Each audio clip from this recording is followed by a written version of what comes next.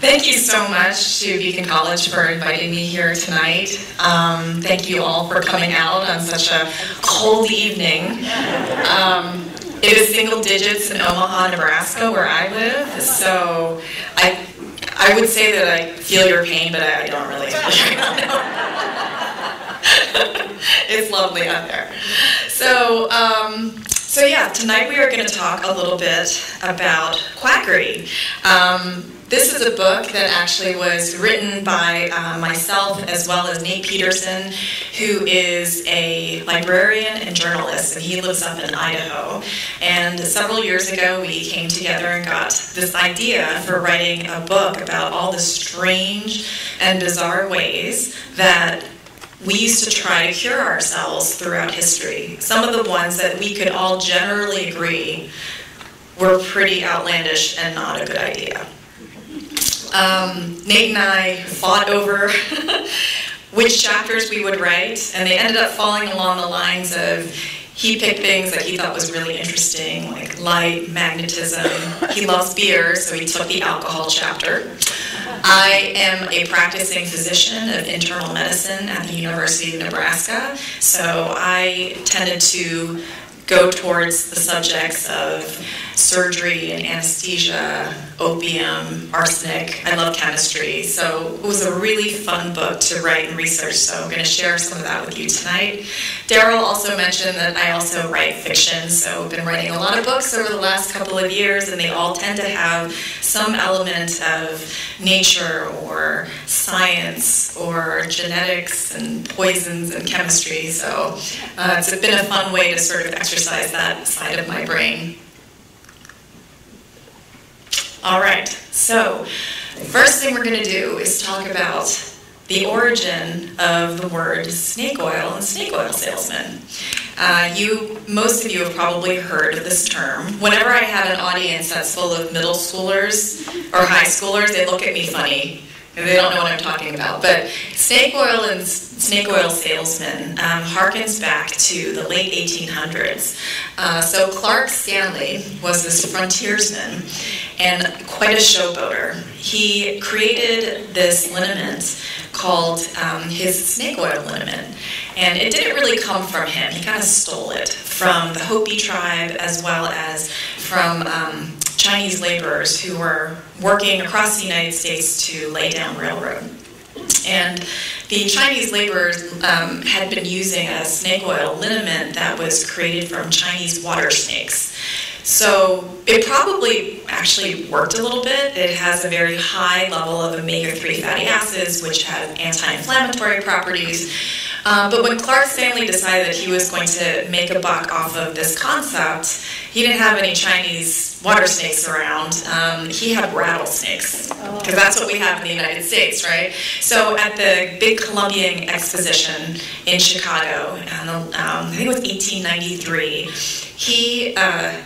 he took out this rattlesnake, this live rattlesnake, and killed it, and he plunged it into a vat of boiling water, and a little bit of fat rose to the top, and he skimmed it off, and he mixed it into some jars of salve, and he sold it, saying it would cure anything that a salve can cure.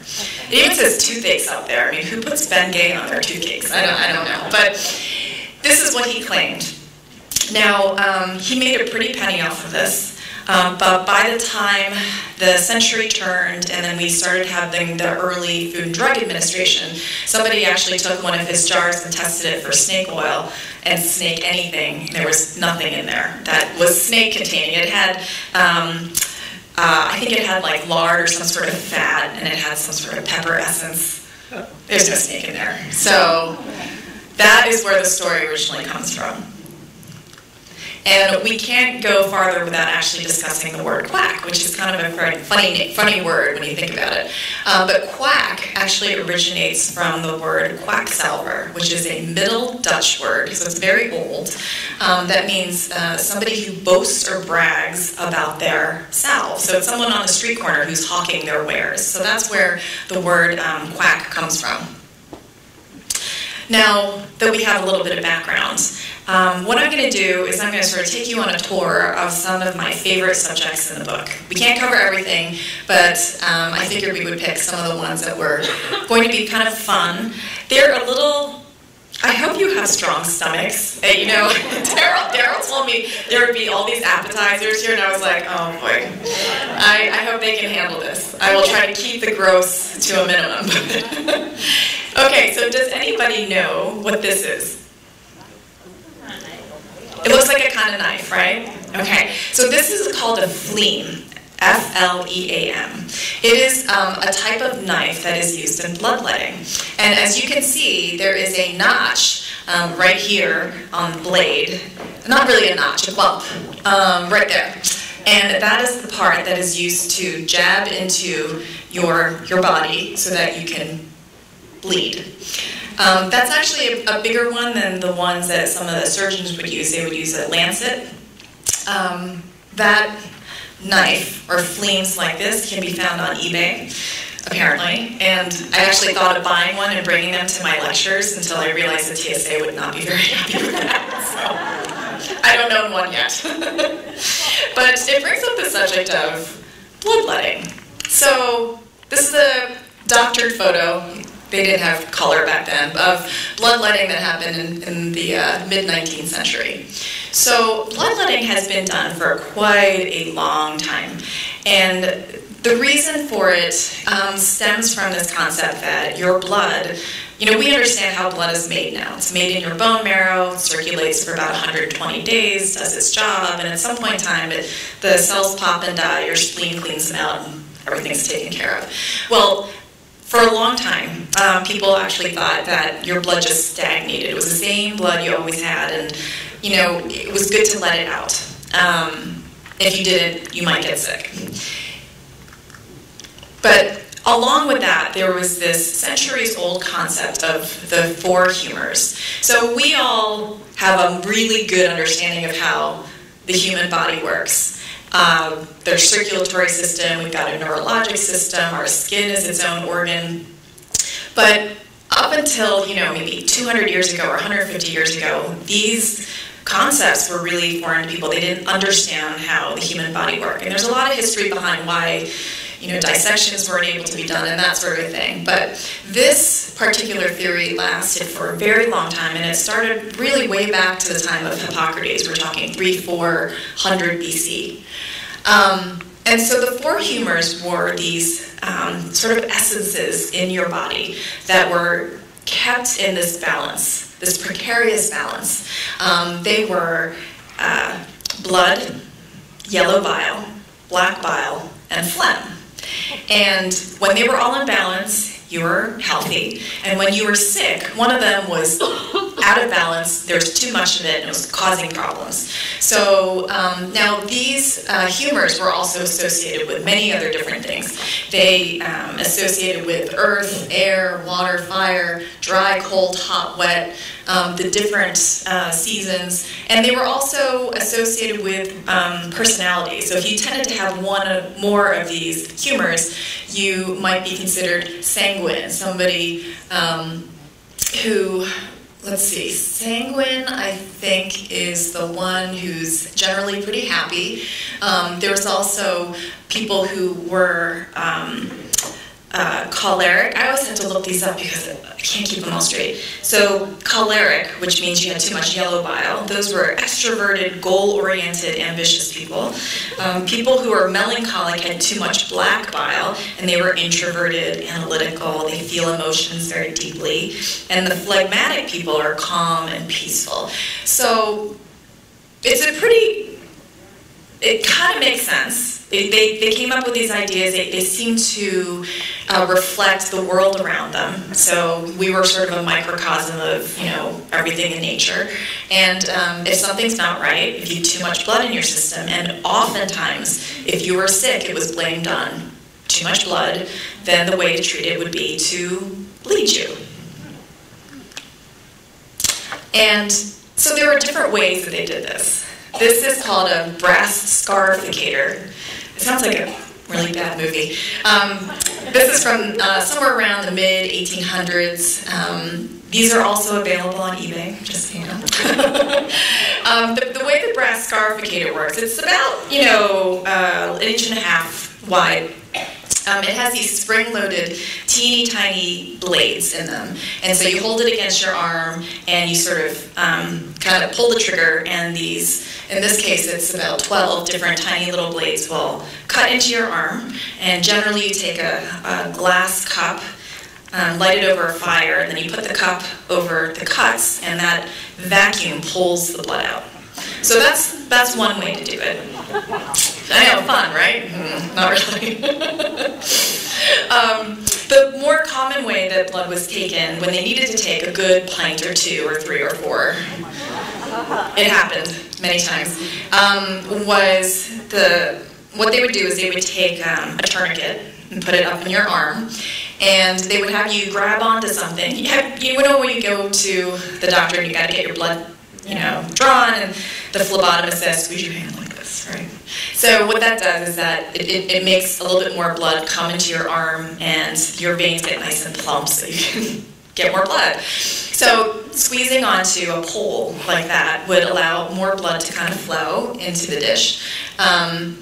And for a long time, the person who actually did these bloodlettings, it wasn't necessarily the doctor or the physician, it was the barber surgeon. So the barber surgeon was your friendly neighborhood guy who would pull your tooth or lance a boil or cut your arm off if it was gangrenous, or do your bloodletting if you needed it or if the doctor prescribed it. And on the side, they could cut your hair. So that was the barber surgeon. And they would advertise their wares by, putting this pole outside of their establishment with the rags that were sort of flying in the air, drying, and they would be red or bloody, and they might be white. And so the modern barber pole comes from this very old tradition of the barber surgeons doing this bloodletting.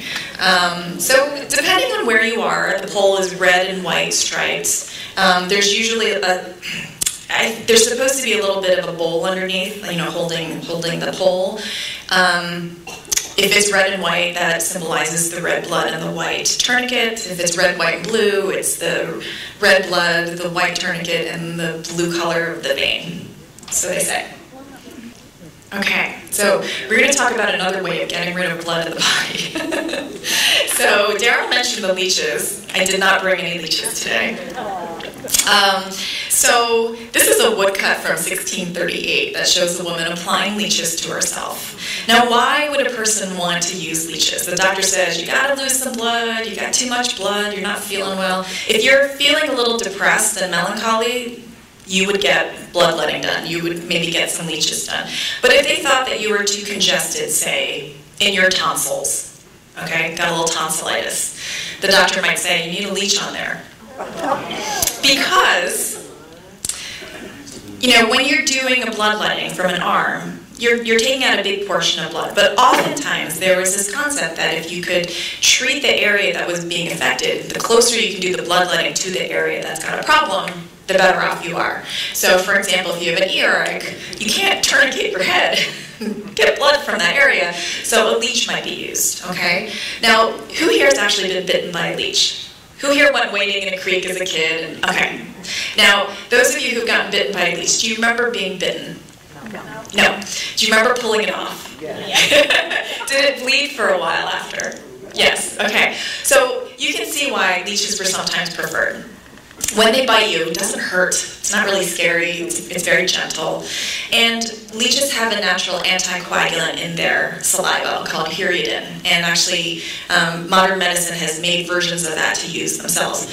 So that anticoagulant keeps the blood flowing, and it can be really, really helpful to get rid of the blood if somebody wants it removed from a particular place. And when I say a particular place, I basically mean any place. So I mentioned tonsils, right? So you could get a leech applied to your tonsil, but of course there's this fear, what if I choke on it? I don't want to swallow it. So they would take a thread and sew it through the end of the leech and dangle it in there, let it bite where it needed to. And when it was done, they'd yank it out like a bad tooth. Because they didn't want you to swallow it, right? And they had all sorts sorts of tricks to get these leeches to do what they needed to do because they were finicky. So sometimes they just didn't feel like feeding, and so they would they'd dunk it in some wine to get it drunk. Apparently it would bite better. They would nick your skin a little bit to get a little blood flowing so that the leech would actually bite. And I think that's still done today. So, interestingly, that leech was so squirmy, they couldn't necessarily just put it exactly where they needed to. So they had these were actually leech application tubes. They're glass, so you could dangle the little leech in there and get it to bite where you needed it to bite. And that's actually a picture of a leech bite. So it has this kind of peace sign, Mercedes-Benz sign to it. You see that? Because they actually have, get this, for people who like details and numbers. So leeches have 3 jaws. That's why they have that. That's why it makes that sort of 3-sized bite. And each jaw has like hundreds. I think it's like 1,000 teeth or something like that. So we're talking about a lot of teeth to do the job. Okay, and then so I did a lot of lectures on this subject last year, and I was kind of curious. So I went on the internet and I bought a leech as a pet. And mostly just because I wanted to be able to bring it. I was doing like a lot of visits to high schools to get the kids interested. I'd be like, hey, here's my pet leech. So I bought a leech. You can get it on the internet for like $8. It just shows up in your mailbox. It's so strange. Questions I get all the time. Did you let it bite you? No, I did not I just couldn't do it. What did it eat? It ate pieces of beef liver. I would just throw in a little chunk of beef liver in there and it would suck on it like, until there wasn't any blood left, and then it would swim around. It would get mad at me. It would be like, this isn't the right, it's like somebody in Texas who's like, you give them tofu and they're just like, this is not what I want. So they would get kind of mad at me. And at some point in time it ran away, which is another story. I don't know where it is. It left my house. Yes. Exactly. So we never found it. I don't know where it went. It escaped. There's actually a video on here, if we can hit the play button real quick so you can see what it looks like. And this guy, he was about he could be as short as 1 inch or as long as like 2 or 3 inches. And he was actually quite pretty. If you looked really close at him, he had these orange, brown, and black speckles all over. It was actually it was gross but pretty. So there he is stretching out, looking for, fresh blood, and probably cussing at me because I'm not letting him bite me. So that was the story of my leech. All right, so we're going to talk about something slightly less gross, which is gold. Who doesn't love gold? It's pretty, it's worth a lot. Humans have been obsessed with gold forever because there are limited quantities. I think there's a thought that most of the gold that we actually use comes from meteorites, and not actually from deep within the earth. But anyway, gold's really special. It's one of those elements that it doesn't change very easily. It doesn't tarnish, as you know. Anybody here who's ever had actually like 24 karat gold jewelry or something like that will notice it never tarnishes. But that was actually a problem. So people thought gold is really fantastic. It looks like the sun. Clearly, as something as immutable as gold must be able to impart good health to you. But the problem is that if you swallow a chunk of gold, it comes out the other end completely unchanged. And people thought, it's not working. So we need to figure out a way that gold can be absorbable, and you can drink it, and it can actually do the good thing. So this was something that alchemists actually really tried to tackle for a long time. And before I get to that, so in about 1300, there was an alchemist who actually finally figured out a way to dissolve gold in something. So he was looking for something called aqua regia, which means royal water. And this would be this compound that could actually finely dissolve gold so you could drink it. And it was this toothsome potion comprised of nitric acid and hydrochloric acid. And it did dissolve the gold into gold chloride, which is what you see actually on the bottom right there. So gold chloride is something that you can eat and absorb. A couple hundred years later, there was a guy named Paracelsus who said that, well, we've got this drinkable gold now called aurum potable, which means drinkable gold. The only problem is that it was absorbing gold into your system is not a good thing. It can cause something called auric fever, which causes kidney problems, kidney failure, large quantities of salivation, and other really, really bad side effects. And so it didn't end up showing up in a lot of history because it was either too difficult to use because it wouldn't change, or when you could actually absorb it, it was too toxic. Nowadays, gold is still actually used for certain rheumatological illnesses like rheumatoid arthritis. So some people may have 10 years ago or 15 years ago have gotten gold injections in their joints. If you have a friend with rheumatoid arthritis, they might be able to tell you that they got that. Nowadays, we have much better medication, so it's rarely used.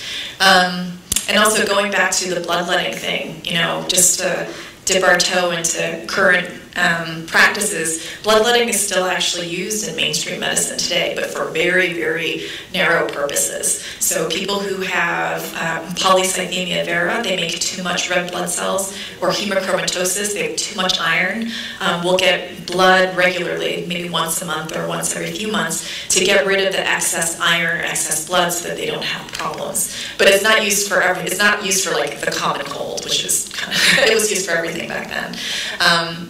Leeches as well are also used today, but in very specific instances. So, for example, let's say somebody cuts the tip of your nose off in an accident and you get it sewn back on. Well, if it swells up tight enough, the circulation to that new piece of tissue that just got stitched on might close off. And so a surgeon might actually apply a leech to the tip of the nose or around the nose so that it'll kind of decongest the area, the blood will kind of keep flowing, and the circulation to that piece of tissue will survive. So last I checked, the pharmacy at the University of Nebraska has leeches for the surgeons who need them. So again, these things are still used. So like, yeah, if you get into an accident where like your fingertip gets cut off or something and it starts to swell and the doctor says, we might lose it, don't be surprised if they suggest leeches. Still happens. Okay, so back to gold. So, one of the things that is interesting about gold, because we're so enamored with its shiny specialness, is that it's very easy to use it as a quack medicine. So in the late 1800s, turn of the century, there was a guy named Dr. Keeley, and he was a physician who thought that alcoholism was a disease. He was very forward-thinking in his time. Not a moral failing, but a disease. And he said, I can cure it. And he said, if you come to one of my sanitariums, he had them all over the country, and I would not be surprised if there were several in Florida. There was definitely a couple in Nebraska. So if you went to one of his, Keeley's institutions, you could get these injections multiple times a day, and then you line up and you drink your Keeley's Gold Cure Elixir, and after a couple of weeks, you're cured of your addiction, your opium addiction, your alcohol addiction. He claimed this over 90% cure rate, which is not possible. But it turns out somebody snuck some of these bottles out and tested them to see if there was gold in them. There was no gold. In the elixirs that you could send out for and mail order and get at your own home to do your own home detox, turns out that it contained cocaine, cannabis, and alcohol. So, so you can imagine why the people who are going through their alcohol detox are like, I feel pretty good on this stuff. This is great. So yeah, they were cured, but I guess with what is the question? Okay. All right. How are those stomachs doing? Are you pretty strong? We're heading to the next one. So we're going to talk about my favorite chapter, corpse medicine. I know. It's my favorite chapter because I knew very little about it. It was such a strange concept to me. Why would you want to eat another human being to get better? it's a weird cultural thing. Like right now, if you think, well, if you accept a blood transfusion from somebody, that's okay. If you accept a liver transplant or kidney transplant or cornea transplant, that's okay. But consuming another person is not okay. It's just an interesting thing we should think about. But so I'm not suggesting it. I'm just saying think about it. So this is actually a print from 1680, The Gallows at Tyburn, England. So anybody who's watched a movie that goes back into history knows that whenever there was an execution, there would be this big group of people gathering because, instead of the next Marvel movie or Netflix, they had executions. This is how they entertained themselves. And it was a good way of teaching people, like, don't commit crime. This is what will happen to you. Well, at these executions, oftentimes after somebody had their head chopped off or they were hung, people would go up to where the executioner was, and they would rub part of their body. Let's say they had, a boil in their hand, and they would rub the boil on the hanging dead body. Yes. Or they would, grab a cup, and if somebody's head was bleeding, they would gather some of the blood and they would drink it. Why would they do that? So there was this idea that these dead bodies, these fresh dead bodies, had this kind of magical way of healing people. They had this kind of essence in them. Now, it wasn't, you couldn't just eat any corpse, or you couldn't just touch any corpse. It had to be a very particular corpse. So if you were older, not so good. If you were female, not so good, because women were considered the weaker sex. You had to be young, healthy. You could not have had an illness. You must have been killed quickly and suddenly so that, all of that sort of young, vigorous healthiness was like right in you at the time of death. And so where are you going to get a young, healthy person who's killed suddenly and quickly? Generally at an execution, right? And so people thought that that sort of energy or spirit that they had, that healthiness, could be transferred by touching them or drinking their blood. So that's where this sort of idea came from. Now, the executioners had a little side gig going. After the bodies were taken down, they would sometimes harvest the human fat, and they would sell it because it was a very popular salve. So human fat was also called man's grease, and it was called hangman salve, and it was used for arthritis, rabies, all sorts of things. And these are two apothecary jars that you could have found in England that contains axon hominis, which is human fat. So those are from the 17th and 18th century. So you're thinking, oh God, that was such a long ago. Who would do that now? Well, these are actually ampoules of purified human fat from the early 20th century. So I think these are from like 1905 or so. Just not that far ago. So, okay. Now we're going to talk about a different type of corpse medicine. So this is eating mummies, Egyptian mummies. This was a really, really popular remedy in the 17th and 18th century. The idea came from kind of a word mix-up. So in the Middle East, there is this compound called mumia, or wax, and it was kind of from bitumen. It was like this mineral pitch, this black, greasy stuff that people would use for like poultices to put on their body or to rub in somewhere. And at some point in time, somebody like carved open a Egyptian mummy. They saw some of this black material inside the mummy, and they said, oh, this is that mumia stuff, that Persian wax that we're using. And so the words kind of became interchangeable, and people also started to think that these mummies had this magical ability to cure people if you could grind them up and put them into a medicine or an elixir or something. So mummies were really, really popular. They were considered to be, some of the leading physicians of the day called it the sovereign remedy. If nothing else worked, mummy would cure you. So there's another apothecary jar that says mumia, and there's a mummy seller in 1875 who's selling some mummies that they have stolen from Egypt. So poor Egypt got completely plundered. The tombs got plundered. There was a huge traffic of Egyptian mummies being taken and sold to Europe and England, to the point where it got so brisk there was actually a mummy tax.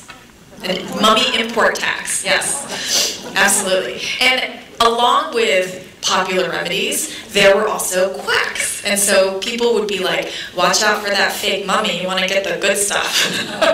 So people would take like dead bodies and grind them up and be like, this is the good stuff, this is from Egypt. And it wasn't. And so there was a lot of discussion going on about like what was real mummy, what was fake mummy.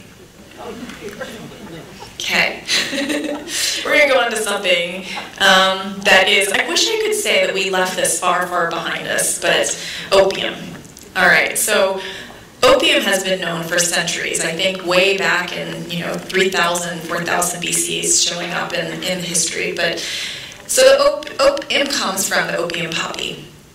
It's this beautiful flower that after the flower blooms and it makes this little seed pod, if you scratch the pod, this white milky latex comes out, and if you collect it, it turns into this gummy stuff, and that's raw opium. And you can smoke it or refine it further, and it has this really potent combination of chemicals that have pain, the ability to take care of pain. Their pain-relieving properties. And it is a pain reliever unlike any other medicine that humans have found naturally. So if you think of all the horrible things that people have had to suffer from, and you think about opium, you're like, you know what, that actually probably really did help people quite a bit, especially when you consider the alternatives were bleeding, leeches, purgatives. So we're going to talk a little bit about that later, but remember the whole thing with, if you have too much black bile, if you're feeling a little too depressed, they might say,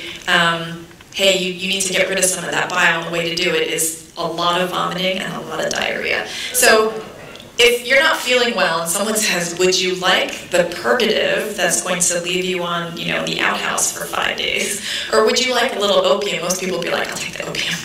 So the opium obviously has bad side effects. It causes constipation, itchiness, really bad nausea, and it's addictive. But compared to some of the other things in the day, it was somewhat gentler.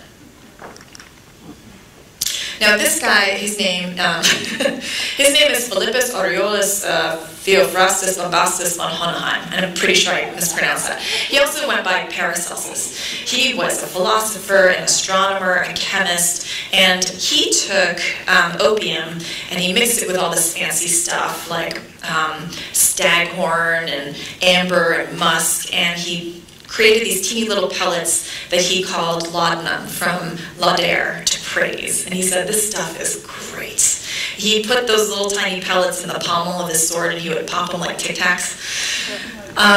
Somebody thought that they looked like mouse poop. And she's like, I don't know why you're eating the things that look like mouse poop, but he thought that they were really great. And later on in the 1800s, they further refined this laudanum to this elixir that could be found pretty much everywhere. You go to your grocery store and you could buy these opium elixirs. And they were used for all sorts of things, obviously for pain. Anybody who had cramps, people who weren't feeling well, a little dose of laudanum for whatever ailment that they had could make them feel better. And Daryl also mentioned, there was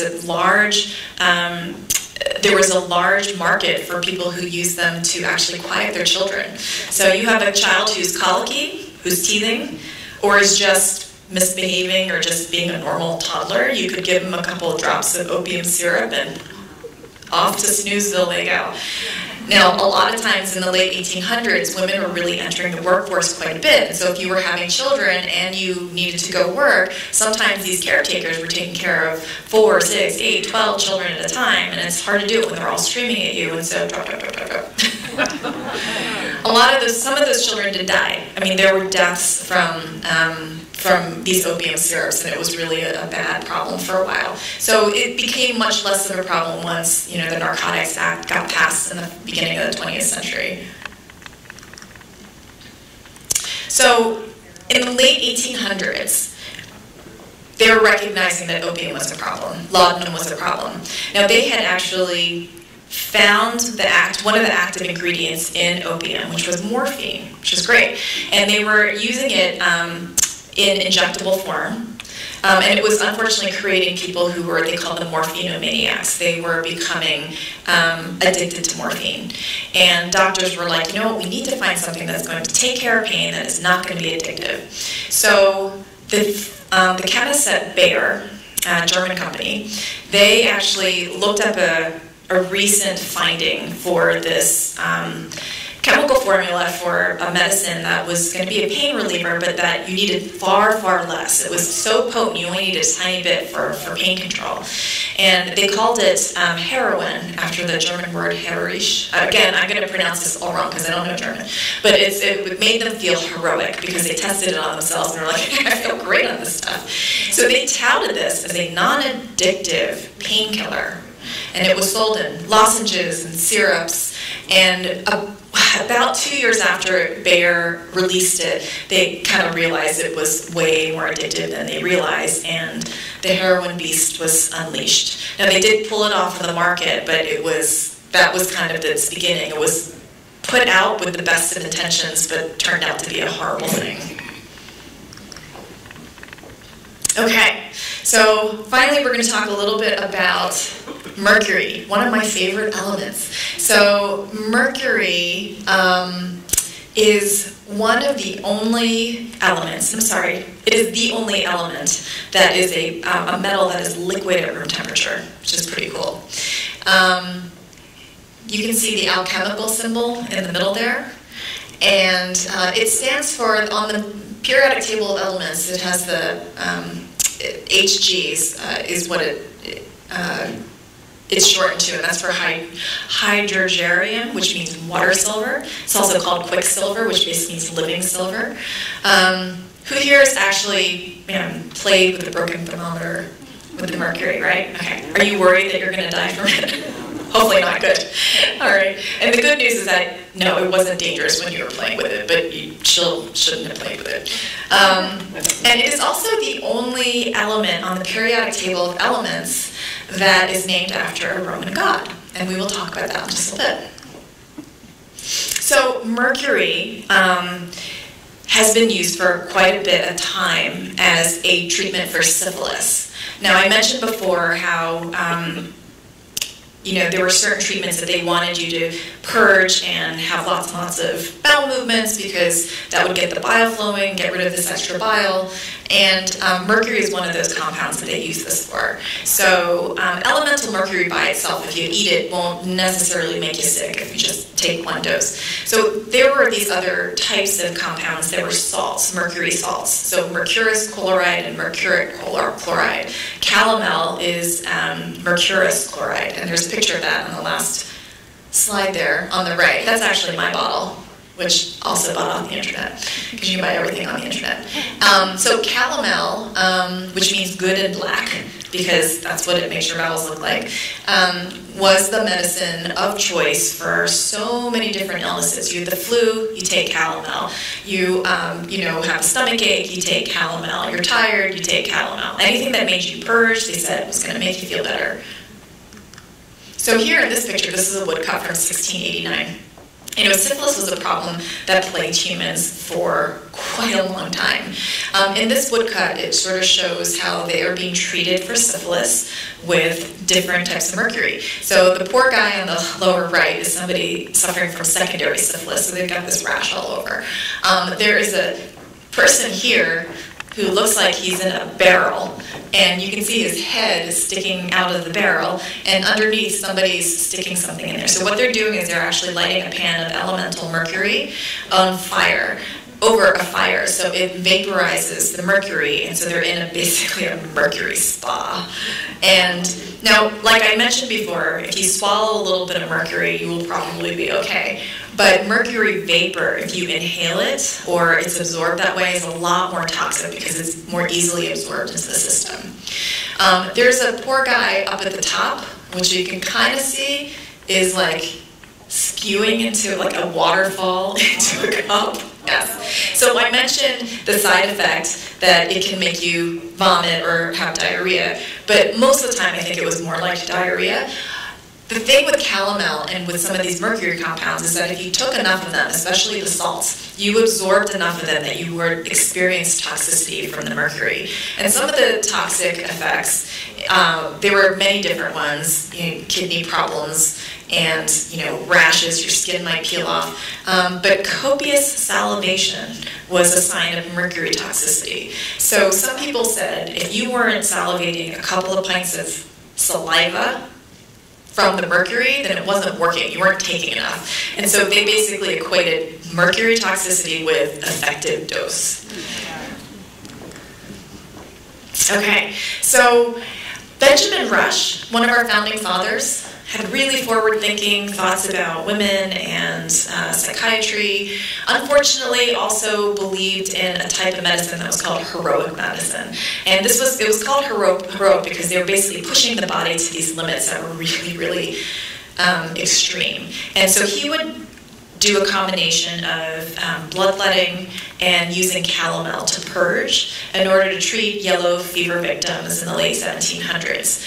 It got to the point where his front lawn was just buzzing with flies from all the blood and the diarrhea, and his patients were dying left and right, but he firmly believed that he was doing the right thing. And while he was doing this, he had a lot of colleagues, including Alexander Hamilton, who were like, he has his heart in the right place, but this is quackery. Like, what he's doing is just not right. So he was actually the medical person in charge of the Lewis and Clark expedition. So he was the person who gave them a big list. These are all the medicines you need to take. These are the things you need to be aware of when you're out there. So if you get sick, this is what you do. And being somebody who was gung-ho about purgatives, he asked them to bring these 500 pills of what were called Dr. Rush's thunderbolts or thunderclappers.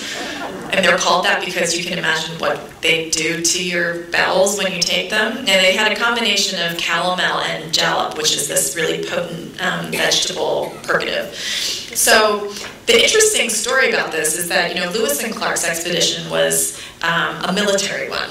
So they had this military blue book, and they had to do everything by the book wherever they camped and that sort of thing. And we do know the path that Lewis and Clark took across the United States, but it was, for a long time, they didn't know exactly where was the actual spot where they camped. We knew they were on this river, we knew they took this trail, but where did they camp? Well, apparently, in Montana, they actually found a spot where they were digging around, and they did some dating on some lead samples, and they were pretty sure that there was a cook site there, like a campfire. Now, according to the military blue book, you have to have latrines like X number of feet away from the campsite. And so they tested the soil like in a radial pattern, X number of feet away from that, where they thought the cook site was, and they basically hit a scatological bingo. They found huge quantities of mercury in the ground in a particular place, and so they were pretty sure that Lewis and Clark literally squatted there in Lolo, Montana. So, exactly. All right, so last slide here. We're going to talk a little bit about Mercury the god and some of the ramifications of his legacy. So Mercury is often seen in paintings holding a rod, and it's called the caduceus. Maybe you've heard of it. It is a rod that has two snakes on it with wings, right? Now, a lesser-known rod is the rod of Asclepius, which is a single rod with one snake around it. Now, Asclepius is the Greek god of health and healing, and Mercury is a messenger god, but he's also known as the god of thieves and trickery. So in 1902, the Army Medical Corps decided that they were going to make their emblem, and they said, well, we're going to use the rod of Asclepius, because he's the god of health and healing. They picked the wrong rod, so they put the caduceus on there.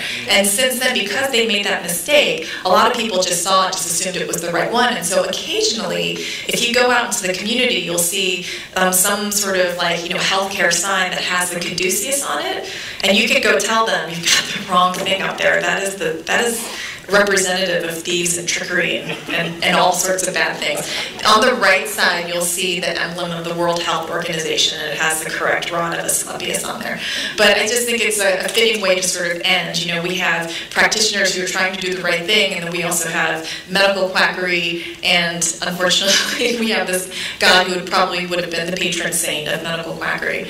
Now, I want to just take a moment to also reflect back on a lot of the stuff that's in this book and the things that I've spoken today. Some of them are very overt quackery, people who are trying to make a buck off of you that do not have your best intentions. And a lot of these forefathers of ours, and, you know, Hippocrates and Galen, Celsus and Paracelsus, they really truly believed that they were doing the right things when they were offering up these horrible treatments. And so, you know, we don't really consider those quacks. You know, this came under the umbrella of quackery, but this is really more of through the lens of the modern day. When we look back, what do we consider to be so outrageous that if it was presented to us now, we would say absolute quackery, and I'm definitely not doing that.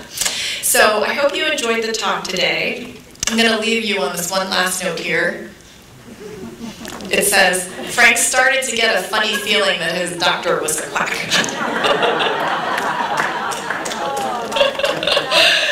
And on that note, we'll do a little Q&A after, but my co-author, Nate Peterson, you can find him on Twitter, and you can also find me on my website, Twitter, Instagram, and Facebook. Thank you all so much for coming out tonight on this cold, chilly Florida evening. I appreciate it. Thank you so much.